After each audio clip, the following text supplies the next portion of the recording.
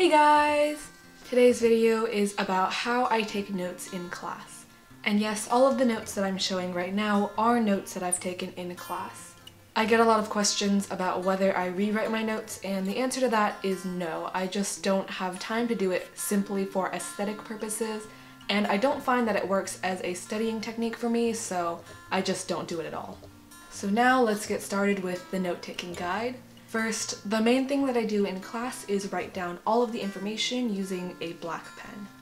The structure that I use is usually something like a loose version of bullet points, but it does change depending on the material and the subject. For math, I usually write down the definitions and any formulas, and I draw a box around those. Then I write down all of the examples in just a loose jumble, maybe 2 columns if I need to. For history, I usually use a bullet point system, so I'll have a header that's highlighted, a bullet point, and possibly sub-points underneath that bullet point, which will be further indented. And lastly, for French, I don't really have a usual structure since grammar and language are so difficult to structure, but I usually use some sort of bullet point system with highlighted vocabulary words and example sentences and things like that. As far as actually being able to capture all of this information, I have a video about how to take notes faster, which I will link in the cards. I think it's here. I think I finally figured it out.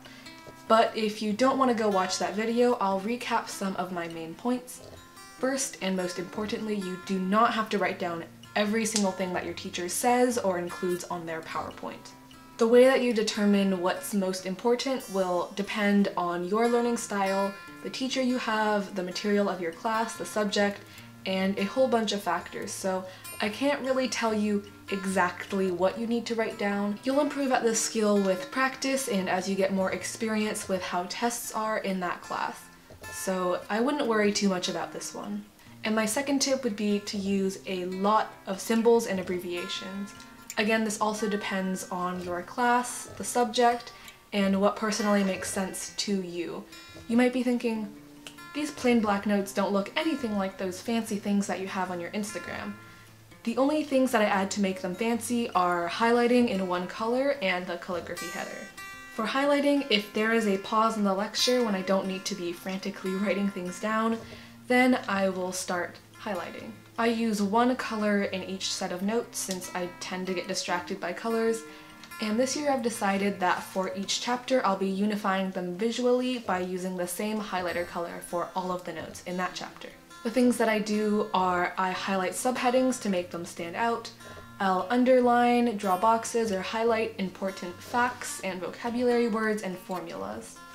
The most important things like headings or super important vocab I will highlight, and then the secondary things I will underline. Boxes are usually just for things that are larger, like formulas, that I can't really fully highlight or underline. Similar to picking out the important things from the lecture, I can't really tell you exactly what you need to highlight since this will depend on your individual circumstances. But again, you can improve at this with practice. And the final thing I do, usually not in class, so I guess this is slightly clickbait, but I do a calligraphy header to make the notes look extra fancy. This usually takes me about a minute or 2 outside of class. Basically what I do is I write the title for the lecture using a calligraphy brush pen, and then I use a highlighter to draw 2 lines on either side. I hope you found this video helpful, and if you'd like more note-taking tips, I'll have them linked on the end screen and in the description. I upload new videos every Friday, and you can see photos of my notes on my Tumblr and Instagram, which will be linked in the description. See you next time!